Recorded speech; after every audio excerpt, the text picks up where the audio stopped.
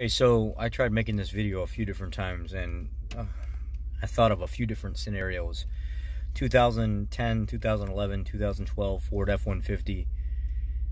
You go to start the vehicle up for the first time during the day, or maybe it sat for a little while, and you go to start it up and you got a really hard brake pedal, and then all of a sudden after that everything seems to work fine, and it's actually power assisting you as it should.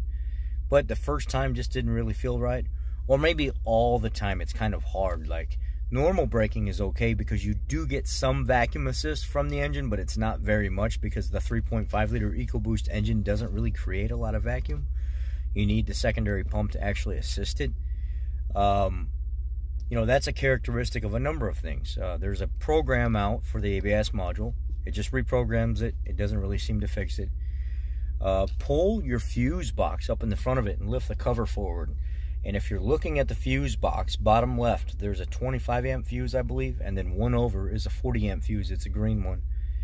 Bottom row, from the left, second one over. And it's a 40 amp fuse for the vacuum pump. 9 times out of 10, I bet you that fuse is blown.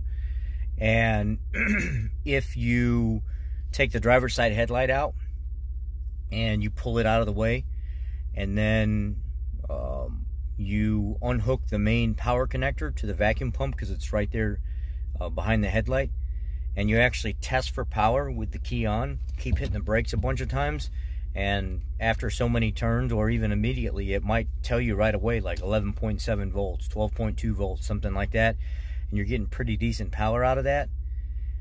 Chances are, if the fuse is good and you're getting power down there, the vacuum pump is junk, and you just need to put a new vacuum pump in it. Now, there's a Ford kit that you can get for around 500 bucks. It comes with new vacuum lines, it comes with new rubber bushings, it comes with everything, and basically all you do is just dismount the old vacuum pump from the old bracket, put it in, but you get new lines, new check valves, new all that stuff with it. The aftermarket one I checked today because the customer didn't like the price on the Ford one. It was $630. So you're better off in a situation like this if you can get a deal from the OEM to go ahead and pay for it. Unfortunately, on this particular truck, just reprogramming the computer and replacing that fuse is not going to fix the problem. Now I sit here and wait to see if the customer will approve me to put a vacuum pump in here. And just to go ahead and prove out the situation, I went and actually grabbed a vacuum pump off of the shelf and plugged it in, and it turned right on. So I know it's the pump. 99.9% of the time that pump locks up because it's a diaphragm that moves back and forth, and a lot of moisture and corrosion and stuff build up inside there, and that diaphragm locks up. So that's the gist of it. Replace your vacuum pump 99.9% of the time, and that's going to fix your hard brake pedal issue, and it won't be a concern anymore for at least a few years. And then you might have to end up doing it again because it's a very poor designed vacuum pump. Thanks, guys. I appreciate you.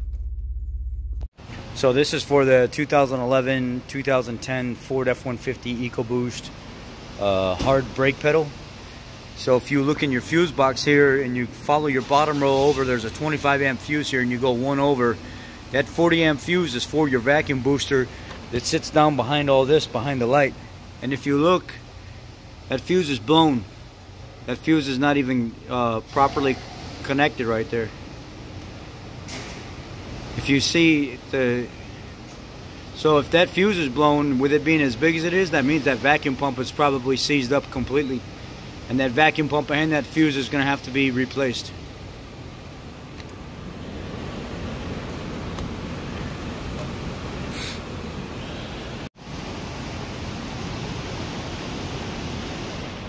It's that little plastic screw.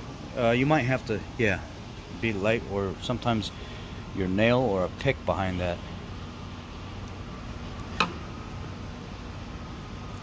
You should be able to just pull the rubber, I think. There you go. And then back down in there behind that light, and the pump is back there. So now we got to get the light out, and I think it's just 10, 10, 10, and then 2 connectors in the light, and it comes out.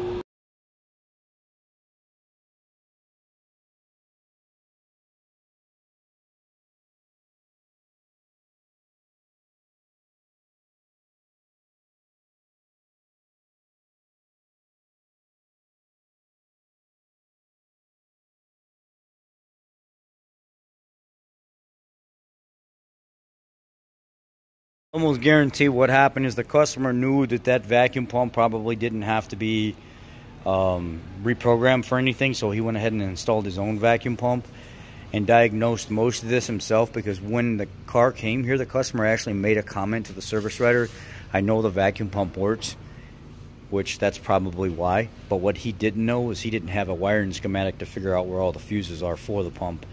And again, it's the second one in here. So the customer basically said that, we'll move it out of the way for a second. He said that he put his own pump in here. You see it's a newer pump. It's not the old one that was in here.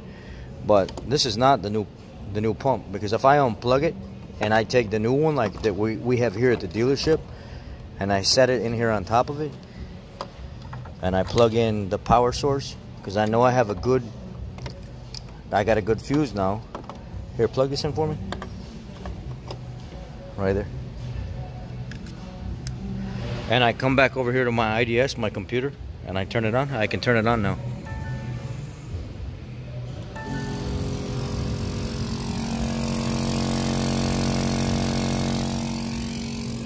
But if I plug his in, it doesn't work. So that's why you don't always trust that. So remember, guys, vacuum pump behind the light, the 40 amp fuse here is what supplies power to it. This was blown and he put in his own pump and he didn't know where the fuse was at. So that fuse and a vacuum pump, you should be golden whatever when you get the hard brake pedal with the 2010, 2011, 2012 Ford F-150s. Thanks, guys.